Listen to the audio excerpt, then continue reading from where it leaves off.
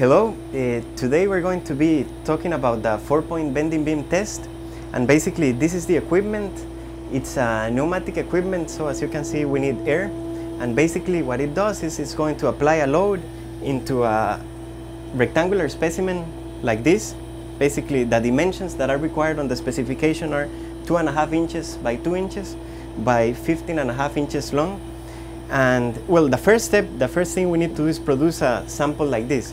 This, as you can guess, we cannot produce on a super pave gyratory compactor. So we need to use something like a vibratory compactor or a kneading compactor. And then with one of those, we usually produce like a big slab of asphalt mix. And then we get that slab and we cut it in another lab, and then we produce specimens like this. So the first thing that I can mention is the test basically, as I mentioned, applies a load from the bottom, and it's going to have a resistance on 4 points at the top. So basically what you are causing is a uniform moment in the middle third of the sample. So what this does is that you ensure that since the maximum moment is going to be there, you ensure that the crack or the beam is going to fail along that middle third of your specimen. And along that middle third is where you measure, where you have an LVDT that you are going to use to measure deformations, which is right there. So the first thing we need to do is we place our sample in the equipment.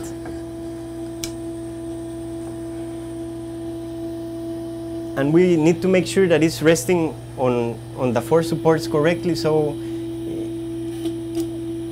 we ensure that by playing a little bit with the jog so that it's laying correctly. So once it's kind of evenly sitting, the first thing we do is we lock the specimen in place, and then we lower first the outer supports and then the inner supports.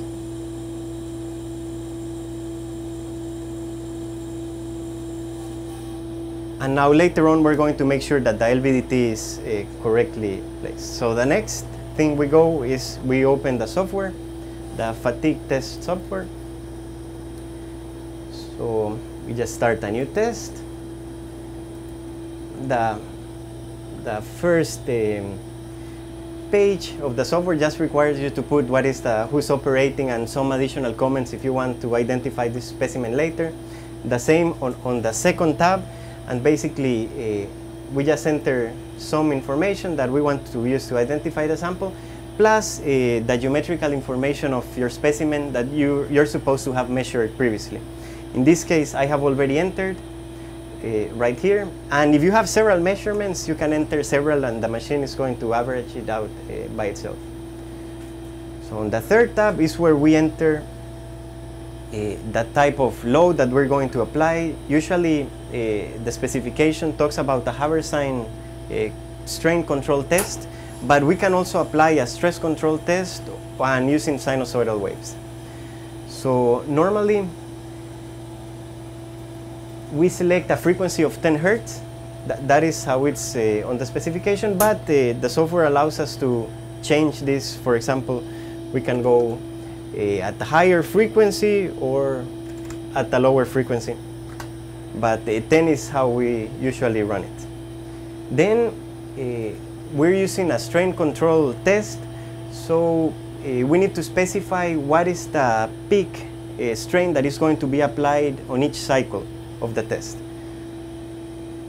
So right now we're going to run 450 microstrains. No, maybe let's run it a little higher, 600 microstrains. And then as you can see, this line is says conditioning cycles. What it does is it's going to start applying these deformations, and at the 50th cycle it's going to measure the stiffness, because the test since it's a strain control test, the beam is not going to break, so we need to define a failure in some way. So basically the specification defines failure as when you reach 50% of the initial stiffness of the specimen. So and that initial stiffness is measured on the 50th cycle, so that the noise goes a little bit down on the first measurements.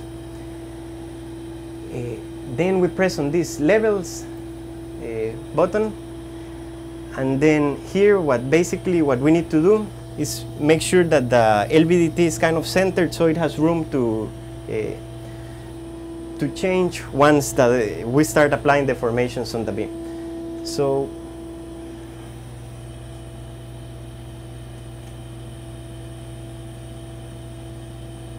just try to center it as much as possible.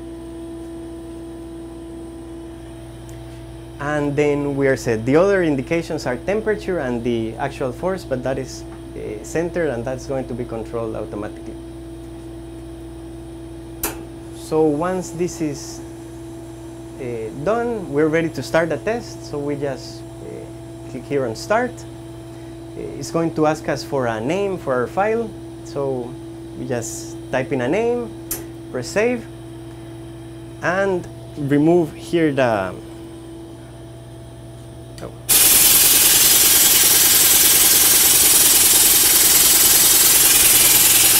and basically now the test has started. As you can see, it measures the stiffness in the initial 50 cycles, and it records that the 50% of that initial stiffness here, so that's the termination criteria. So once the stiffness of the mix reaches this, the test is going to stop, and that's what we're going to call, however many cycles it takes to reach this stiffness is what we're going to call like the fatigue indicator for this test. So as you can see, the more strain we apply, the stiffness starts going down. This is a strain control test, and this is going to go on until we reach this termination stiffness.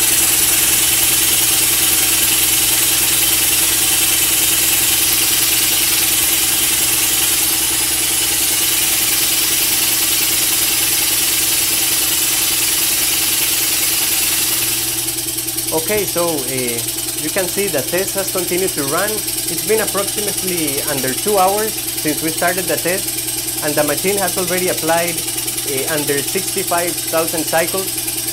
As you can notice, there's usually the stiffness that was measured in the beginning, 6500, that remained there, and during the first cycles usually the stiffness tends to drop quickly, and then it tends to stabilize a little bit. But what you can notice is that the stiffness has continued to drop down, and this is just an indicator of how the mix has started to fail. So, and it should continue this way until we reach the termination stiffness that we specified in the beginning of the test. And in this case, in the beginning of the test we mentioned that for the spec it's 50%, but later on we changed it to go way below so that we can try and observe a crack in the specimen when it actually fails. Okay, so as we mentioned previously, we're running the test based on a controlled strain. So as you can imagine, since it's a controlled strain test, basically the machine is going to continue applying the same deformation during every cycle, and therefore, since the material is getting softer and softer, then the deformation that we're applying keeps the same. So to achieve a crack, or for a crack to appear, it might tend to be a little harder. However, if we do a stress control test, on the other hand, then we're going to apply the same stress during every cycle of the test. So, and in this case, the material is going to start weakening, getting softer, but the stress is going to be the same. So there's going to be a point where a crack is going to develop. And this is the case of this beam that we tested under stress control condition. And actually here you can see how a crack developed starting at the bottom all the way through the top.